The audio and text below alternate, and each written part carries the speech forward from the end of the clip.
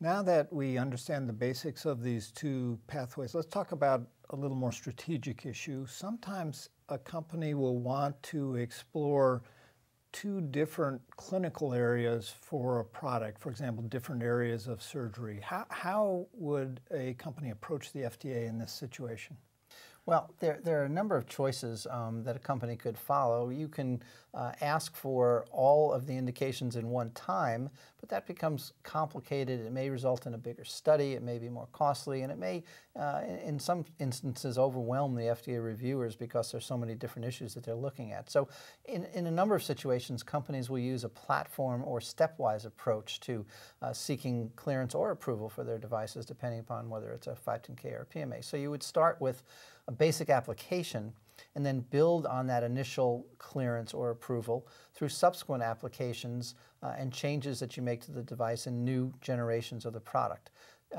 With a 510K, for example, if a product change could significantly affect safety or effectiveness, you have to file a new 510K. But that decision is up to the company to make. And unless FDA becomes aware of the change to the product, the company's decision will stand. Now, if FDA does become aware, they may question it, and companies need to take steps to be certain that they've established a proper record to support their decision. But it's the company's decision in the initial instance. With respect to a PMA, any changes that are made to the product pretty much require the submission of a PMA supplement. So there's less flexibility with a PMA. And in fact, companies need to file an annual report with FDA that discloses all changes made within the past year that have not already been reported to FDA.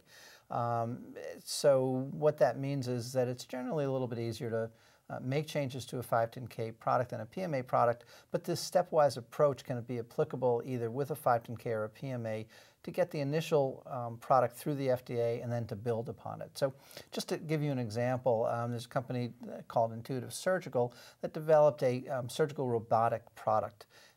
On first glance, FDA said, well, this might be a PMA. So the company went into the FDA with a very simple initial indication showing that the device could hold surgical tools that were used during the course of various surgical procedures.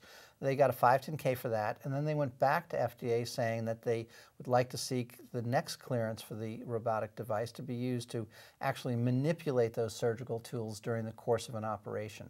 FDA said, well, that might work. You've got a 510K already for the basic holding of the tool. Why don't you go do a study and demonstrate to us that the robotic surgical process works as well as a surgery that's conducted entirely by a surgeon. And the company did a fairly extensive and elaborate study, but they were able to demonstrate substantial equivalence to FDA, and the agency granted them a 510K for the product, allowing them to make similar changes in a more straightforward manner than if the product had been required to obtain a PMA in the first instance.